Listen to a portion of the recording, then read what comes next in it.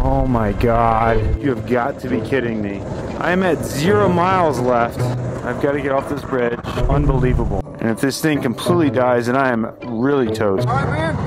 Yeah, the exit wasn't there that I needed. So I'm like literally out of juice, hoping that I just make it to an exit. I'll stay with you. I appreciate it. Biker's code, man. Oh yeah, this thing's almost dead. I can't even accelerate anymore. Range anxiety is one of the biggest concerns riders have when it comes to electric motorcycles. And in the years that I've been riding and making YouTube videos, I've always tried to teach people how to get as far as possible on these bikes. For years, I've been telling people a windscreen adds range to the motorcycles, but I've actually never tested that claim. So today, I'm actually going to put my words to the test to see whether a windscreen can actually increase the range you get per charge. Now, I've tried lots of other windscreens and mounts in the past for the LiveWire 1, but none of them seemed to alter the range of the bike. They were clunky, took up handlebar space, or just broke altogether. So a few years ago, I set out to right all of those wrongs, and I built something you won't find anywhere else. Today's the first time I've ever tested this setup back to back. First loop, no windscreen. Second loop, windscreen installed. If there's no difference, then that means that I've spent years designing something that may not actually matter. All right, so that was 27.1 miles. We're at 65% battery, which is not a good thing, I guess. Range is 76 miles, 106 watt hours a mile. Not the greatest, but not bad either.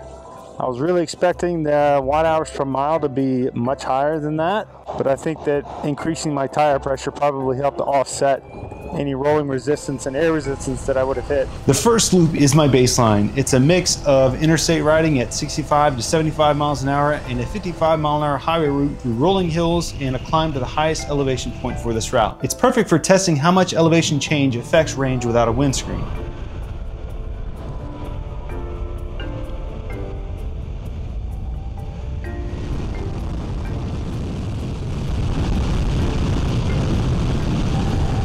Full up. This is like prime charging time. Sunday, and one of these chargers is busted. For the sake of keeping this experiment consistent, I'm gonna stay here, even though I could literally just go right down the road. 77.3 miles. Highest watt hours per mile is coming in here, which is at 112 watt hours a mile. We got 8% left. After the first loop, I had to wait almost an hour to charge back to 100%. Right before starting the second loop, I texted my wife, if this didn't work, this video was dead. I'd have nothing to show for a full day of testing. Right now, range says 110 miles. I've already reset my trip. What's this person doing? What are you doing? Let's see if this windscreen does anything. I say when we were here, it was at 65%. Now wattage consumption's gone up, but again, that's just an average. It could have been off when I was here the last time. What we're looking at is how many miles I've ridden and the percent of the battery that I've used. So I'm pretty sure that it was at 63 or 65% the last time I was here. Already an improvement, but we're going to see if that's going to hold up over time.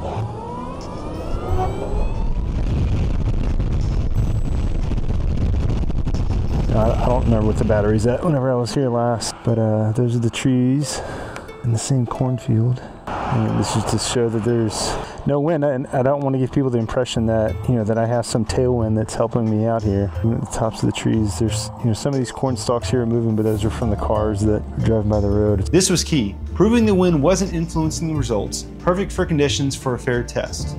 At this point, I knew that I was saving more battery than the first loop, but the interstate was still ahead.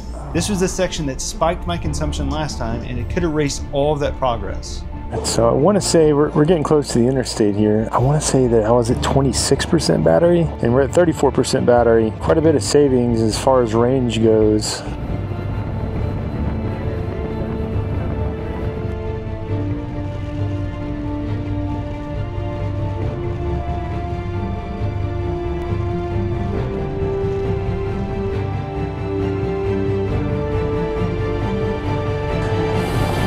All right, so 77.1 miles, 17% battery. If you needed proof to see that adding a windscreen to your motorcycle, whether that's electric or combustion, will gain you efficiency. Here's the final side-by-side. The second lap finished with significantly more battery remaining than the first one.